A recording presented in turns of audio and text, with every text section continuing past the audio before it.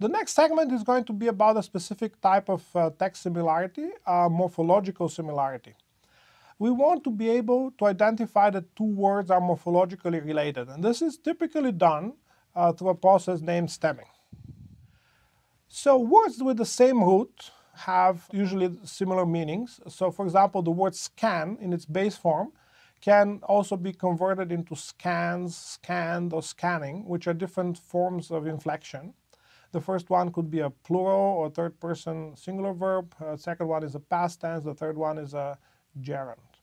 It can also add a suffix or an ending like er, which forms a derived word, a noun in this particular case. We can also have derived forms that use prefixes. For example, the verb rescan means to scan something for a second time. And we can have combinations of derived and inflected forms, such as rescan, which has both a prefix for derivation and a suffix for inflection. The process of stemming is to take a word and to convert it into a base form, which is known as the stem, after removing all the different suffixes and endings, and sometimes performing some additional transformations. In practice, the prefixes are often preserved, so rescan will not be stemmed to scan. Now let's look at some examples. We want to convert the past tense scanned into the base form scan, and we also want to convert the noun indication into the base form of the verb indicate.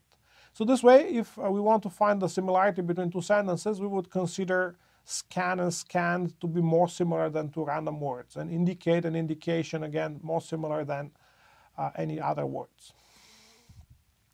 So the method that is used a lot in the natural language community is called Porter's method. It was introduced by Martin Porter in 1980 in a paper called An Algorithm for Suffix Stripping that has been cited more than 7,000 times according to Google Scholar. So this is a pretty fundamental method. Porter's method is rule-based. It doesn't use any machine learning or training. It only works for English, and it was generated, all the rules were generated manually. The input of the algorithm is an individual word, such as indicates, and then the output is the stem of that word, which is obtained by performing a series of transformations on the original word. One caveat is that Porter's stemmer sometimes can be wrong, and there are some well-known cases that always have to be fixed in post-processing. Let's look at a few examples of Porter's algorithm. The first example starts with computational and produces as output the word compute. Now you may say that compute spelled C-O-M-P-U-T is not a word. If that is correct, it is the stem of the word computational.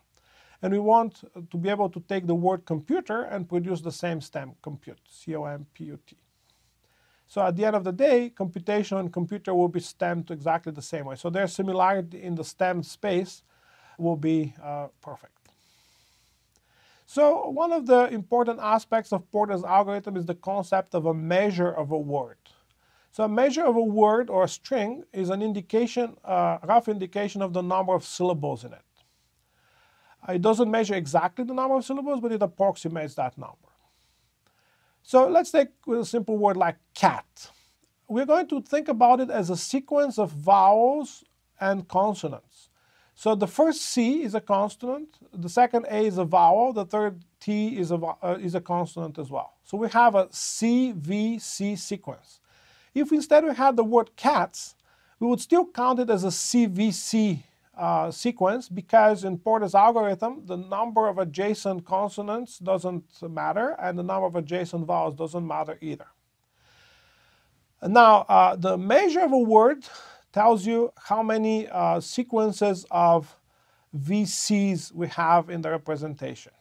So if you look at the last bullet, you can see that any word can be represented as an optional sequence of consonants, C, followed by any number of VC sequences, followed by an optional V. Or in other words, we can abbreviate the middle portion of VC, VC, dot, dot, dot, to VC with a suffix K, which tells you that VC is repeated K times. So let's look at a few examples of measures. The first line shows you 5 examples where K is equal to 0. You can see that, for example, the word to has the wrong sequence. It has a consonant followed by a vowel, and not vowel followed by consonant. Therefore, it doesn't have a measure of 1. It has a measure of 0. The same thing applies to glee, which has, again, a sequence of consonants followed by a sequence of vowels, which, again, matches the pattern for k equals 0. On the next line, we have k equals 1. Or is vowel followed by consonant, so that matches the pattern on the previous slide. East is a sequence of vowels followed by a sequence of consonants, and it matches the pattern as well. The word street starts with an optional consonant and then has a sequence of vowels and a sequence of consonants, so it also, according to the definition on the previous slide, match k equals 1.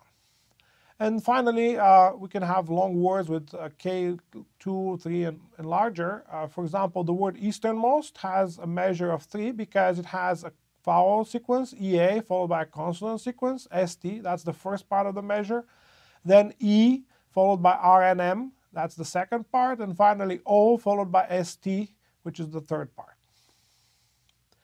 So Porter's algorithm starts by taking the word and checking it against a sequence of transformational patterns in order. Or in other words, this is some sort of a decision list. The rules are ordered, so if you start from the beginning, the first rule, which has a left-hand side that matches your current representation of the word, is going to be applied, and then a certain transformation is going to be made to the current word. So for example, a rule can be of this form. If the measure of the word is greater than 0, Asian should be conflated to 8. So this will take into account the transformation of medication to medicate or dedication to dedicate. However, it's not going to convert nation to nate because the measure of nation is not greater than 0. I should note that the measure is measured only for the portion of the word that is not listed in the pattern. So nation is really N followed by Asian. So we want the part on the left-hand side, N, to have a measure greater than 0. And that is not the case. N has a measure of 0.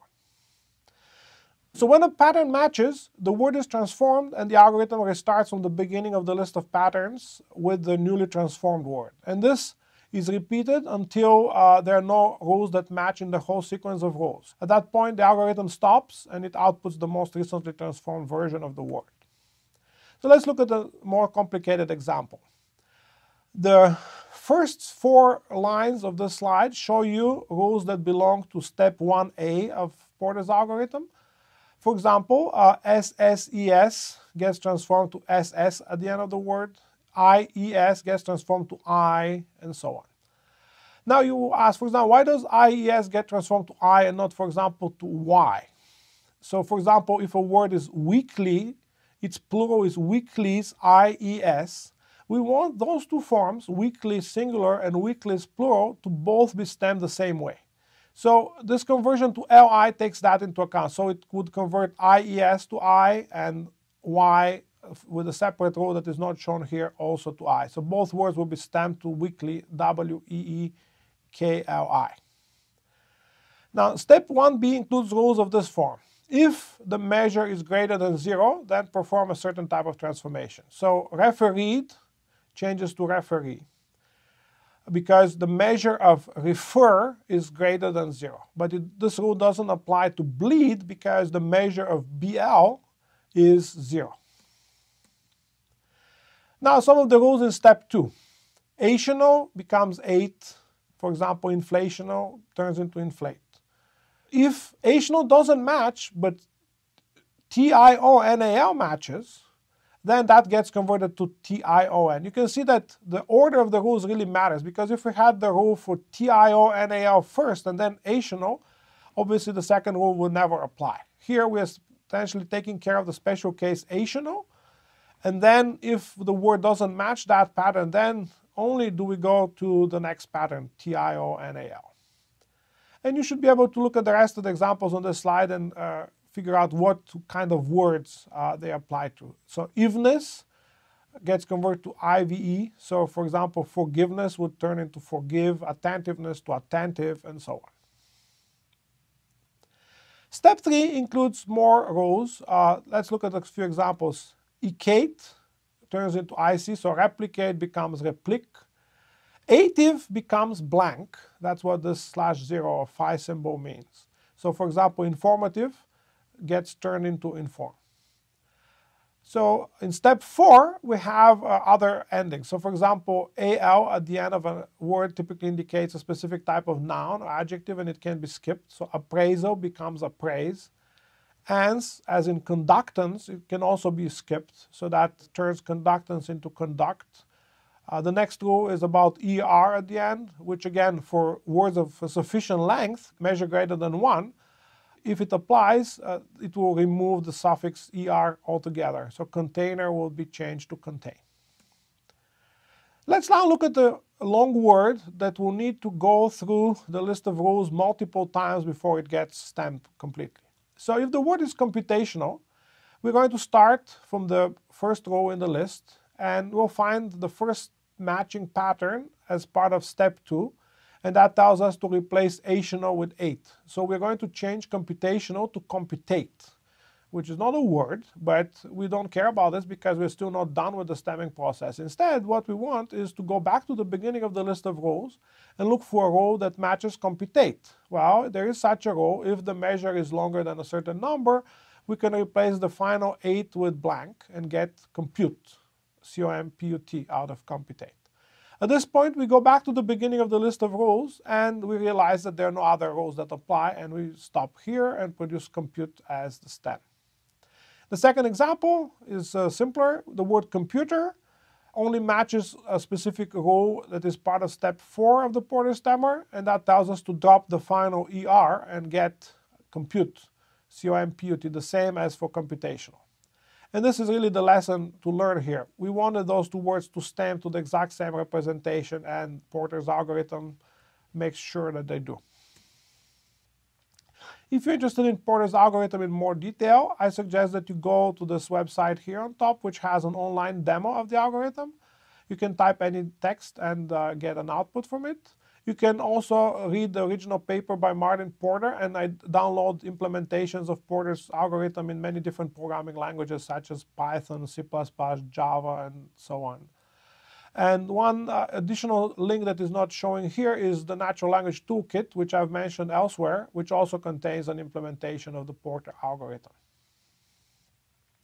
So let's have a short quiz now. I want to give you 4 words: construction, increasing, unexplained, and differentiable. I want you to take a minute and look at the original Porter paper, or possibly the code of the stemmer itself, and figure out what the output should be. You can do this either by running the code or by tracing it manually. Look at the output that you get and think whether that is what you expected, and if not, try to think why. I'm going to give you an answer on the next slide. So the question was to find how the Porter stemmer stems the words construction, increasing, unexplained, and differentiable. Well, here's what it does. It converts construction to construct, which is a good stem. Increasing to increase without the E, which again is a good stem because the final E in the verb increase is not part of the stem. Unexplained becomes unexplained. So this may be different from what you would expect. You may expect that you would get explain as the stem, but as I mentioned earlier, Porter's algorithm explicitly does not take into account prefixes. It only removes characters from the end of the word. And finally, differentiable turns into differenti, which is probably not the stem that you expected, and I would classify this example as one of the places where Porter's algorithm falls short. Now, there was a poem in NACLO in 2008 by Eric Breck on stemming. When you have a minute, please download this poem and try to solve it at home. The solution to the thorny stems problem by Eric Breck is available at this URL. If you try to solve it yourselves, you can check your solution now. So in the next segment, we're going to talk about another type of lexical similarity, specifically the concept of edit distance and the dynamic programming methods that are used to compute edit distance.